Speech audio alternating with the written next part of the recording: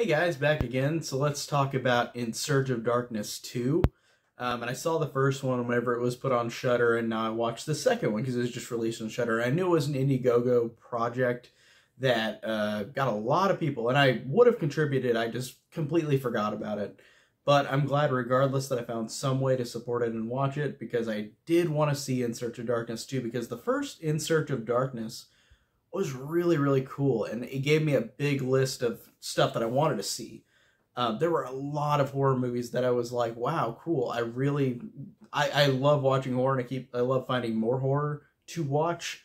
And that one specifically, I remembered, there was one in particular, Q the Winged Serpent. I remember that they talked about it in that one. And they talked about a lot of the big ones that everybody knows, but there were a lot that they talked about that I watched a lot of from that first In Search of Darkness. So now on part 2, it's so weird because I feel like they did just as fantastic a job as they did with the other one. They got a lot of great interviews with a lot of big people, like the last one, like you would expect.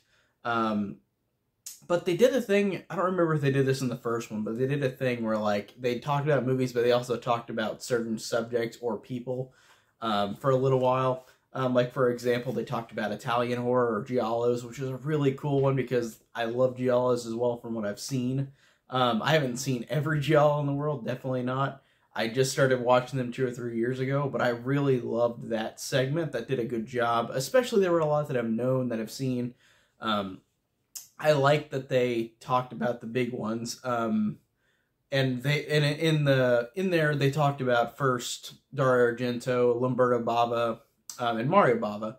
And I was surprised that Fulci wasn't one of the big 3 whenever they mentioned the big 3, because those big 3 are the ones they mentioned. Lamberto Bava, I haven't seen a whole lot of Lamberto Bava's stuff. I've seen, I think Demons 1 and 2 are Lamberto Bava.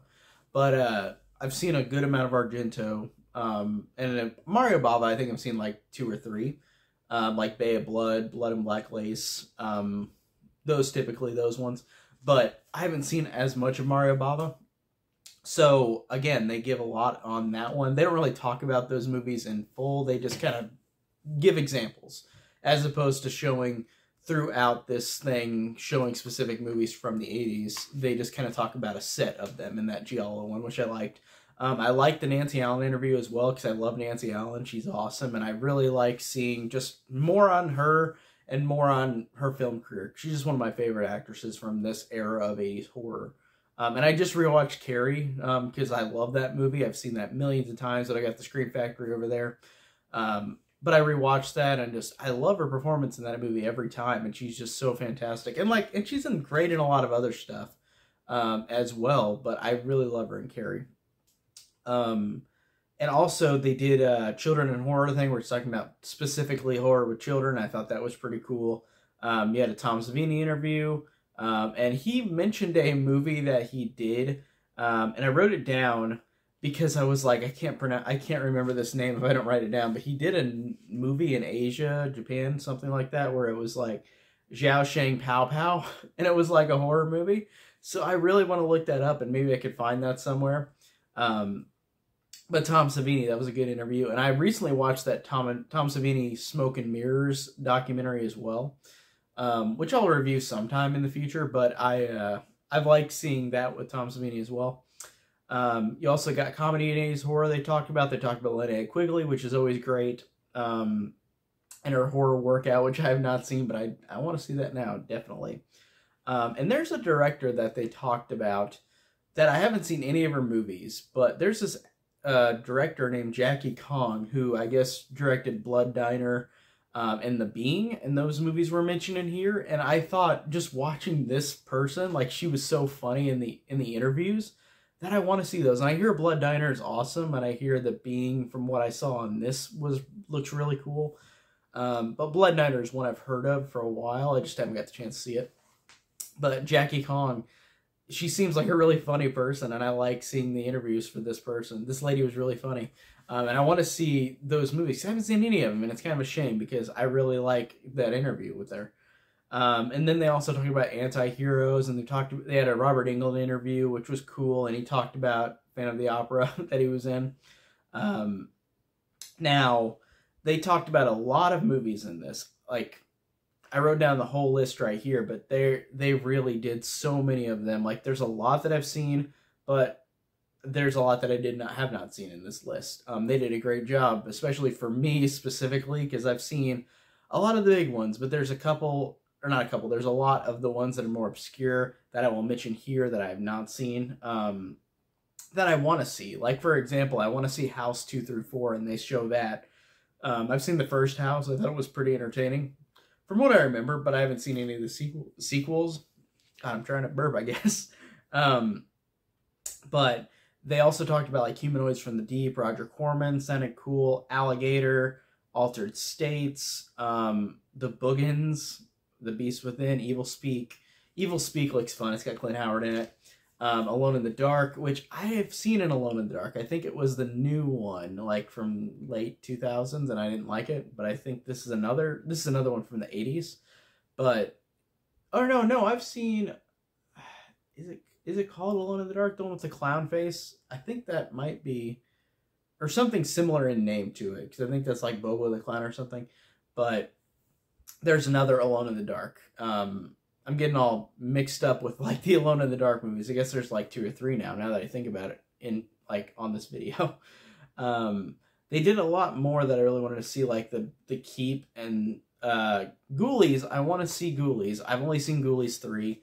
I know there's 4 of them, and I haven't found a way to really to watch the other Ghoulies movies. Ghoulies 3 I only had because I had that horror box set from Lionsgate where it was like 8 movies, and a lot of them were sequels, like 976 Evil 2 and like Class of 1999 and stuff like that. But they had Ghoulies 3 on there, and I watched it that way. That's the only reason I saw the 3rd one in the first place before the other ones, because I can't really find Ghoulies 1 and 2 anywhere, or 4. So I do want to see Ghoulies. I'm not going to say all these, but there are other ones, like they mentioned Dead Ringers, which is Cronenberg. Want to see that. Hollywood Chainsaw Hookers, which just the title alone, I've got to see it. Looks so funny. And Dagon. I want to see Dagon. And pretty much I got a couple more I can mention, but that's pretty much a lot of the ones that I want to see. But overall, this documentary had so many others that I've seen already. Like, I'm not going to mention them all, but they went kind of obscure.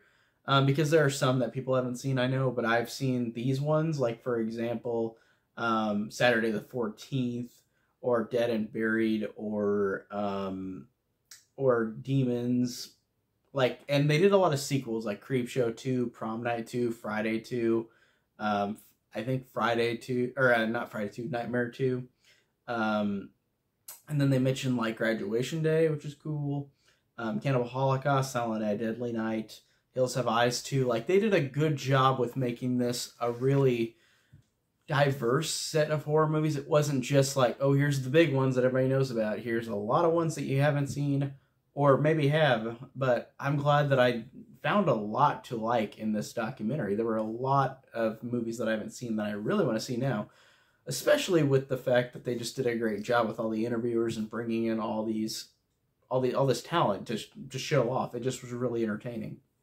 So, really, overall, I really enjoyed In Search of Darkness 2. This was a great watch, and I really, really highly recommend it if you have not seen it yet. It just dropped on Shudder. Like I said, and people probably did a lot of the Indiegogo campaign for it, but I didn't, unfortunately, but it was at least on Shudder, so I got to see it somewhere or another and support in one way or another. But yeah, really, really loved In Search of Darkness 2. This is a really worthwhile documentary, especially if you like the first one. The first one did a great job as well of being very, very fun and entertaining and giving you a great list, or at least me anyways, a great list of new horror to watch. So I'm going to be putting all these on my Letterboxd watch list. So it's going to be a lot more homework for me, but I love watching horror movies, so I just keep finding more and more. So that's it for today, and I'll talk to you guys later. Take care.